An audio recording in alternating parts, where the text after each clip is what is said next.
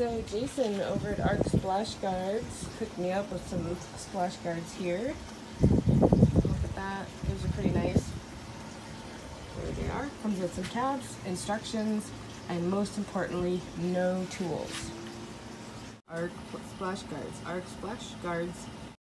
So Arc Splash Guards, these aren't cheap, flimsy pieces of garbage, not like the OEM. They're pretty thick, they're pretty awesome, and super easy to put on. So they've got some tabs here. A bag of tabs. Got some directions, and as you see, this is where it goes.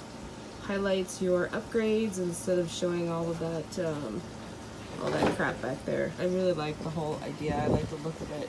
I think he found a problem, and he came up with a pretty decent solution for it. So I'm gonna put these on. First, I'm gonna show you what mine look like though. My splash guards, you're gonna see why this interests me.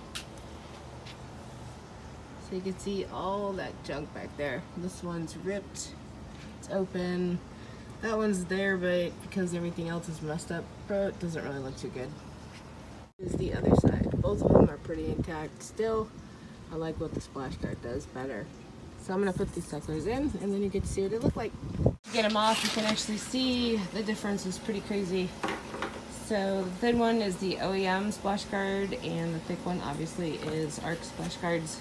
Cool to take these tabs off, like I don't. These tabs right here, I have found that this works great. Arc Splash Guards. Alright, well you can see how crappy it looks without any kind of splash guard there. And don't judge me on that. That's going away.